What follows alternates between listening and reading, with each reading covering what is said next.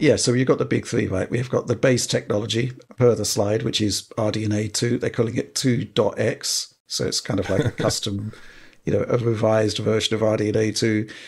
Ray tracing comes from future RDNA. Machine learning, custom RDNA. Now, this is quite interesting, right? Because one might expect that if there was a future RDNA machine learning based feature that Sony felt comfortable with using, they would be using it. Instead, Oliver, they've effectively rolled their own, right? That's correct. That's correct. So here, the earlier presentation on the ray tracing capabilities, I feel was a little bit shorter, if just because it was borrowed AMD technology, but this is indeed quite custom Sony technology, it seems like, from Mark's presentation. So the main focus on PS5 Pro is machine learning upscaling here, basically a technology similar to DLSS2 or XeSS. And here, I suppose the task was adapting RDNA2 to be more suitable for machine learning. And the scope of the presentation, really what Mark said as well to me, was they really wanted to focus on speed and having their PSSR upscale process take as little time as possible. So they had a choice between an NPU solution and a GPU solution here, and they ended up going with a GPU solution. But the problem is when they actually started approaching this problem here and adding extensions for machine learning and actually trying to get machine learning performance up to an acceptable level, is that you start running into limits when you have to start hitting system memory, because you really need so much bandwidth for machine learning operations. You get like absurd levels of bandwidth boundedness to the point where like fitting them onto ONDAG caches produces like a really absurd speed up. So anytime you're hitting system memory, you're getting a huge decrease. And indeed in the slides, what they're talking about was like their initial work on this was showing like a 3% utilization of the 300 tops on the PlayStation 5 Pro here. So the goal was really to get the data on die working through all the layers of PSSR, which is like a convolutional neural network, and then out and read back or written back into system memory at the end of that process as quickly as possible. The problem they sketched out was that would require a ton of memory, which Mark said would be about 120 megabytes for a 4K image. The answer is basically to take a smaller portion of that image through the chip at one time.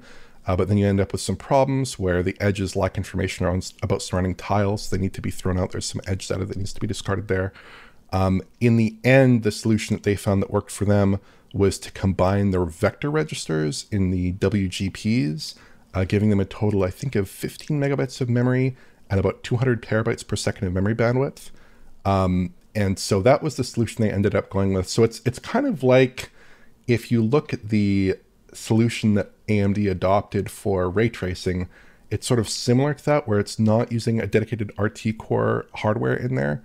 They're still using the shaders. They're still using that generalized functionality. It probably is fairly die efficient, pretty lightweight in terms of GPU die area, I have to imagine. And it's also probably fairly adaptable within AMD's existing architecture. Like, I don't think they're making huge changes to RDNA here to facilitate this. And it does seem like they're able to achieve basically getting PSSR running quickly enough. It's not quite fully fused, as they call it. They are still hitting system memory at various points using PSSR beyond just that initial read and end write process. But it does sound like they're able to get it to a level of performance that they're comfortable with and happy with. And obviously it does work for PSSR in the shipping unit. So it does sound like they achieved their goals here. Mm-hmm. Mm-hmm. Alex, you must have been poring over these details with much interest. These are great. I think this is really cool. I really wish, I mean, it's not so consumer friendly, but looking over Oliver's notes and listening to the interview, it's a lot of stuff that I wish the original, like we had a road to PS5 Pro, that would have been really cool. Because it's talking about essentially the trials and tribulations of trying to make something performant on a GPU and within a hardware budget. And that's something that they tried very well at, and there's the admission here that it's actually not as far as they would like to go.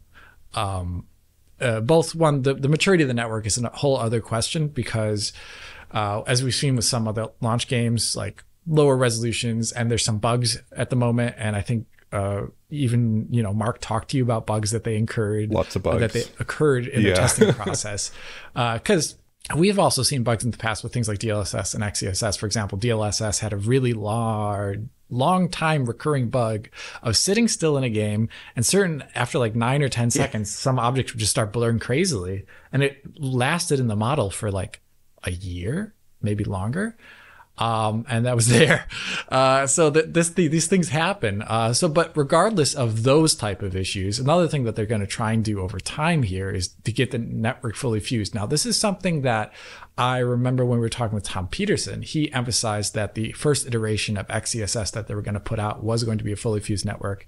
And that was evident definitely in the performance of XeSS on hardware that had their XMX units, where it was basically the same cost of DLSS. Now, on a 300 top style, like size GPU, DLSS is below 1 millisecond these days. I think it's like 0.7 or so on a GPU with that many tensor ops, I believe. And PSSR currently is around a little bit more than 2, potentially, based upon the internal document leak, as well as our super rough measurement in God of War Ragnarok, which is not the complete measurement, by the way.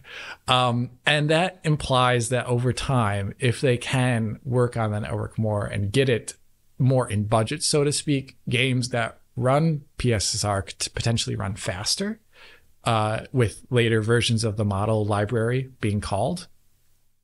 Which would be great, because right now PSSR, probably you'd want to limit it to games that are targeting 60 or 30, but in the future you'd really want it also for those games that target 120 FPS, right? Because right now it's 1/4 of their millisecond budget, which is probably too much to spend on upscaling. I think that's really cool.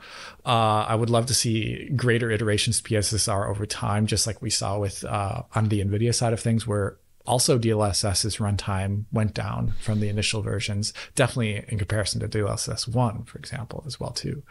Also, I think for future RDNA, I imagine this is the route that is going to be the one that also AMD uses, that Sony did too here, where there's going to be modifications to the main CUs to make it performant enough to run CNNs locally on the GPU. And I think we have hints at that as well, Oliver.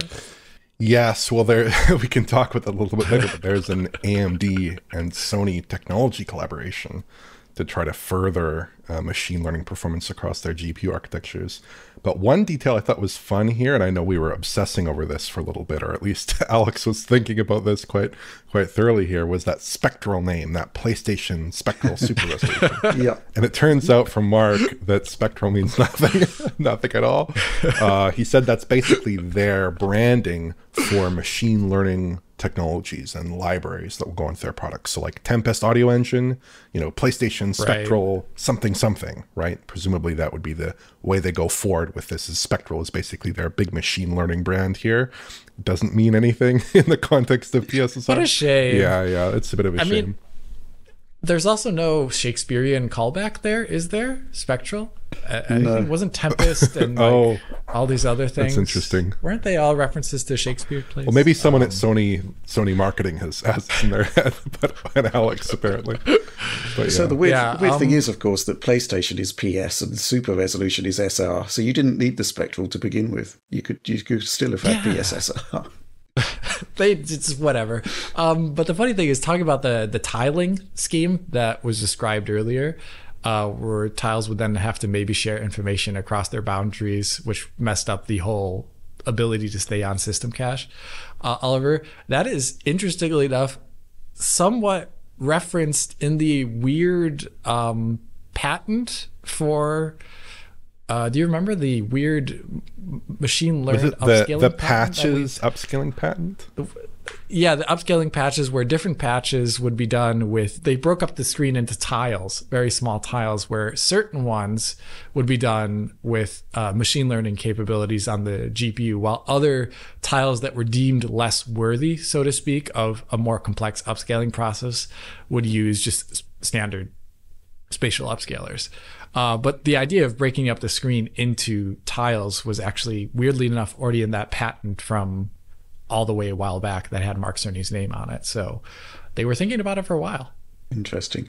I think, looking at what everything that's been disclosed here, Sony is basically looking to produce an enhanced console for today, but with an eye to the technologies of tomorrow.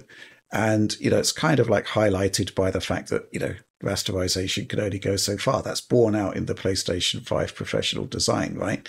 The GPU hasn't been doubled this time in the way that it was with the PS4 Pro, certainly in terms of compute performance. Instead, it's kind of like a kind of mixture of new techniques, right?